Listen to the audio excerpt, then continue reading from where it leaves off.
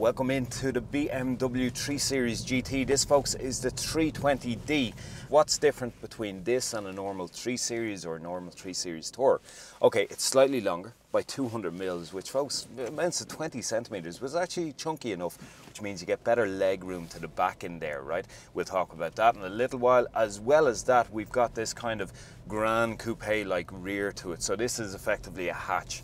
It's a 3 Series hatch. The other thing as well, one of the other differences between this and normal, let's say 3 Series Touring, you actually get better boot space in this than you would in a Tour, in a state version of the car. I am an ex-3 Series owner. My last 3 Series was an E46, it was a Touring. And I have to say that I was not a fan of it, and I was happy on the day that I got rid of it. There were too many kind of common problems with the car itself. We had a coolant tank that exploded, we failed minis and NCT with it, and I suppose the last NCT I said, right, it's time to get rid of it. Now prior to that, just so you know a little bit about me, is I used to own an E39 as well, and I have to say, folks, my favourite car ever. I take it back in the morning. It was a fantastic car. Anyway, more about this car here. This is the 320D GT. First off, what do you think of the looks of the car? I actually think it's not bad looking, and the reason why I'm saying not bad looking is because I wasn't a fan of the 5 Series GT. I thought it was one of the ugliest looking cars on the road. I just don't get it. Whereas this, it's smaller, and I know it's based, as in the looks and everything are based on that 5 Series GT. This is a far more attractive package, I think. I think the colour that we're driving here at the moment is Alpine White. I know my cameraman isn't fond of it because when it comes to filming white in sunny weather like this, yeah, we're getting strange sunny weather here in Dublin, Ireland.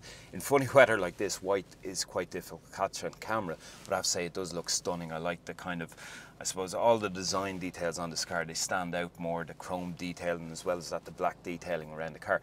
Now, what's different about this? Well, this was facelift in 2016 for 2017. You got these nice rounder LED lights to the front. There's a few tiny differences on the grille to the front as well. It's kind of a midlife facelift, not a midlife crisis. So not much has really changed in terms of that. The engines have become more fuel efficient, but we still got pretty much the same engine lineup, but they're just a little bit more efficient. This is like, for example, 120 grams of CO2, which means it's not extremely expensive to tax. Now let's get some of the stats out of the way. On paper, we're told by BMW you're going to return 4.4 litres per 100 kilometres. I'm looking at my odometer here in front of me. It's telling me that I am returning an average of 7 litres per 100 kilometres.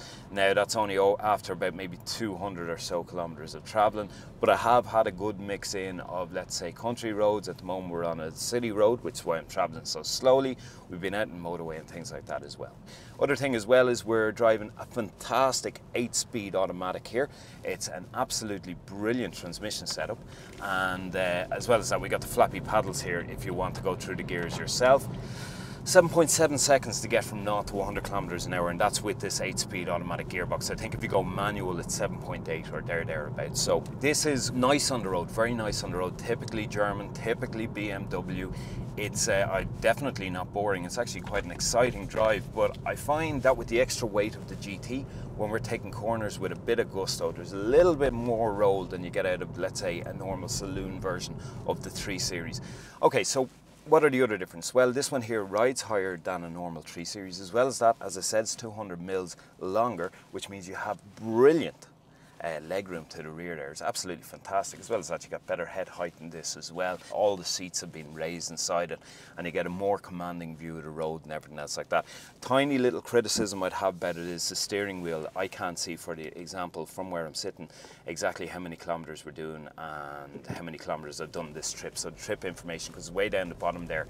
Seats are wonderfully comfortable. We have this black Dakota leather here, which is a nice thing to sit on, and great blue stitching throughout as well. Other thing as well, practicalities, let's get them out of the way. You've got a USB here to the front in the center console. As well as that, you've got it in the center armrest, as well as your typical BMW click-on charger in there as well. A few other things I like about the car as well is all the materials within the vehicle itself are really, really good quality. No surprise, guys, we're looking at a BMW here, and I know there's some of you thinking that I should be giving out about this stuff, but I'm not. We got this nice wood-like trim going on here, and as well as that, loads of chrome detailing within the front here of the car itself. Infotainment system is absolutely cracking, and I quite often say this, right? When BMW first came out with this kind of infotainment setup, I have to say, we all thought it was quite awkward because you have to fiddle with the knob here in the center console with your left hand. And a lot of people said, no, you take your eyes off the road. But now, once you get used to one of these, there's less taking your eye up the road. What helps as well is there's a head-up display here in front of me, allows me to go through all the radio channels, as well as that it's showing me the sat-nav information and everything like that, when I should turn and everything there as well. In the center console here, it's quite small, but this is brilliant. You get your internet and everything else like that on it. Like Audi, you're able to keep up to date with the latest news, headlines, weather, everything like that as well. It all just pops up through there. You're probably going to be paying some degree of a 4G or 3G subscription every 3 years or something like that through BMW if you opt for it. Now let's talk about prices of what we're driving here, right? To buy one of these new without the extras that we have in this vehicle, you're talking about in and around €51,000. Once again, no surprise. Now, if you're in the UK, you're probably paying a lot less than that, even when you take the change from euro to pound sterling. In Australia, guys, what are you paying in dollars for one of these? And the USA, of course, you're going to be driving on the other side or the wrong side of the car. Let us know what price you're paying for that there. By the way, folks, while I'm at it, I'm working with Car Buyers Guide. Up here, you're going to see a link to our website, and that's going to show you all of the used BMW 3 Series that are for sale on our site. If you're in Ireland, you might be able to have a Googaloo and have a poke around at that. We're running here on 19s at the moment, right? Now, usually when we're running on such big tyres, I give out a lot about the road noise and things like that. And I have to say that despite the fact that we're sitting on 19s, the road noise is not awful. Yeah, there's a bit of it. Yeah, you're picking up some of it, but it's not that bad at all. It's actually quite a relaxing drive when you're inside the car itself. And I like that a lot as well.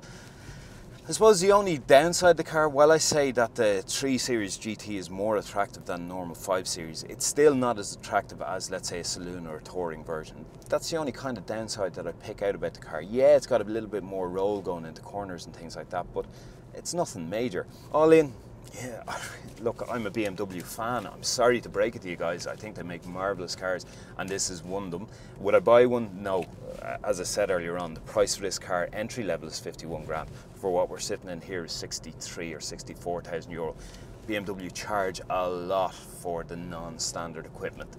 We've got all these technology packs and things like that thrown in. They come in at thousands. Like, I mean, these 19-inch wheels, the pack that comes with is in around 3,500 euro, which I suppose is the biggest negative about BMW. It's the price, how much you're going to pay. God, it's a lot of money. But it's still a sweet car, isn't it? Anyway, this is Car Buyers Guide. Over here you're going to see our logo. Please press it and follow our channel. As well as that, like if you like the video, subscribe if you like the video, and leave the comments in the section below. We'll see you again very soon.